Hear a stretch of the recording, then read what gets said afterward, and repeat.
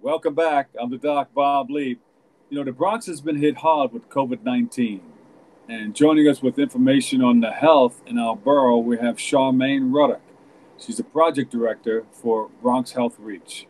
Welcome, Charmaine. Thank you, Bob. It's good to be with you. Isn't it? It's these are unusual times. Tell us about some of the things that you're going through right now, being quarantined and all that. Mm-hmm.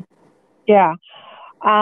New York City being the epicenter with our stay-at-home executive order by the governor. I've been home. I've kind of even lost track. I think this may be our 5th or 6th week sheltering in place, but still working extremely long hours. It feels as if I'm working even longer than when I was actually in the office. Exactly. At least you got a chance to get out and get some fresh air, right? But exactly, we have to do right now. Exactly. So I actually miss going up and down subway steps, if you can believe it. That was your exercise for the day, huh? That was my exercise, yes. Yeah. Uh-huh. Now you got to find some steps, even if there's 2, and just go up and down those steps. Or just do high stepping inside. Yeah, you know how to do it. Mm-hmm. Mm-hmm. So tell us about the impact of COVID-19 on the borough of the Bronx. So by every reporting, the New York is the epicenter of COVID-19.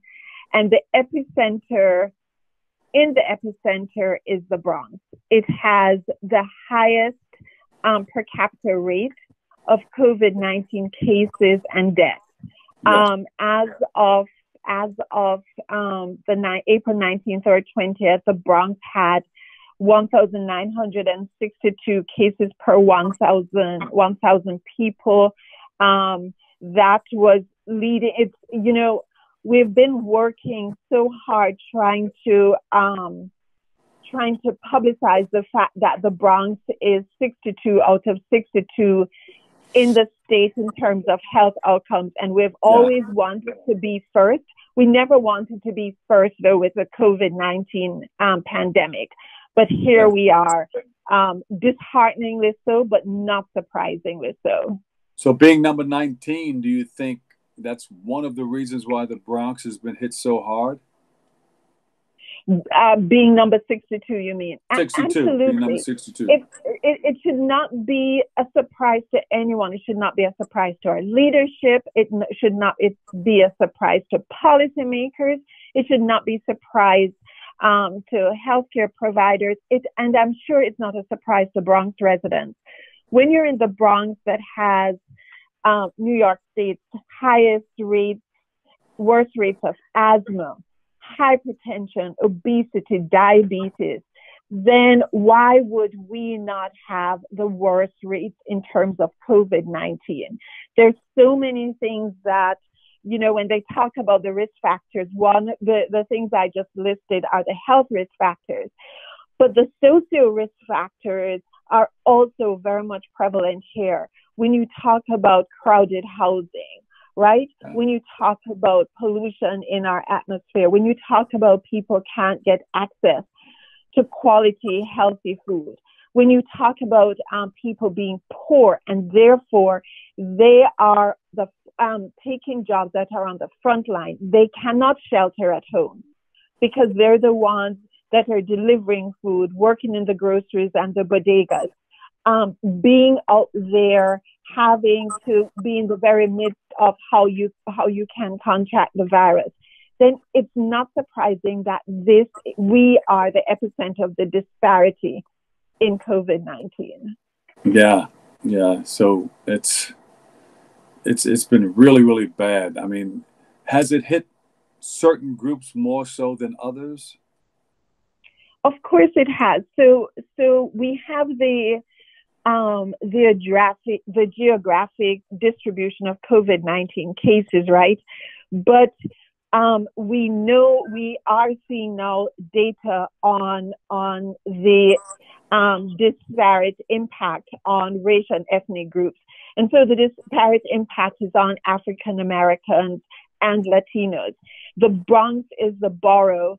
That's the only borough where the majority of people are Black and brown, are Black Americans and Latinos. So yes, geographically and racially, we are bearing the burden of this.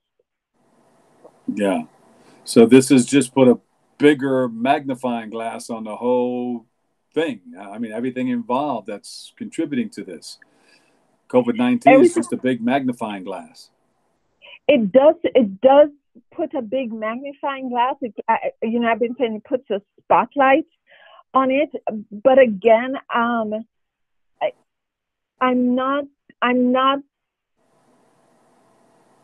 concerned when I hear people our leadership who should know better, sort of be surprised themselves.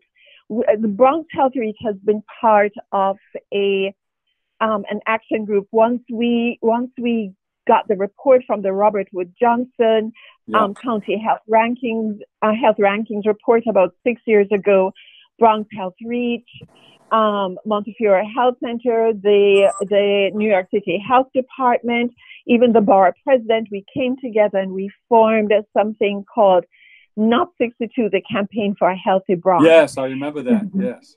Exactly. And we've been working diligently to bring this to the attention of our leadership. We were glad to have a sit-down meeting with the mayor towards the end of November, and we had a meeting with the borough president to say, hey, what is being done to address the fact that we are consistently showing so badly in terms of health outcomes, and there's such a huge disparity between where the Bronx is and where the other boroughs are, and what's the plan to address it? I mean, we in our meeting with the mayor, we said, you know what, basically you're talking about we should be putting together a Marshall Plan for the Bronx in order to shift the Bronx from being last in health outcomes every single year. And even before Robert Wood Johnson, it should not be a surprise because the rates of the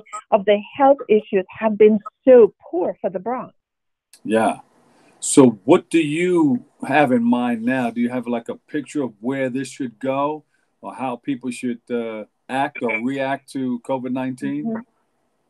So I think there are a number of sort of points that we should talk about. Right now, there should be, more testing. We're not seeing enough testing happen in the Bronx. We have heard about opening up test sites in some of the high hit areas. We understand there's some testing site being opened up in Harlem.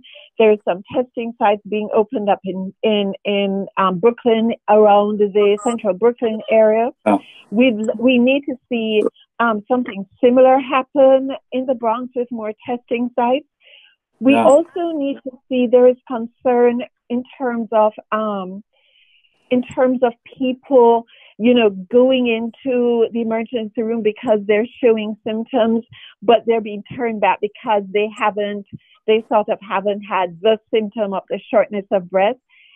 But then they go home and they're quarantined and they are experiencing the whole thing. So one of the things that we're encouraging people to do, I know the Institute for Family Health, which leads the Bronx Health Reach Coalition, has set up telehealth. If people go to the institute.org, they will see the telehealth connection that they can check there. So there's that. And then one of the things Baba, I'm really glad to speak to you, is there's some myths going around that we really want to expose and say to folks, hey, well, one of the myths that has been going around, not just in the Bronx, but in several circles, is that Black people can't get COVID-19. Clearly, the rates at which Black people and Latinos are getting COVID-19 and are dying from it should dispel that myth. You can get it, right? Yeah. We also understand, we know that the mayor and the governor have issued guidelines. Well, actually, issued orders that we should be following, the 7 feet social distancing, the other thing, the wearing the mask.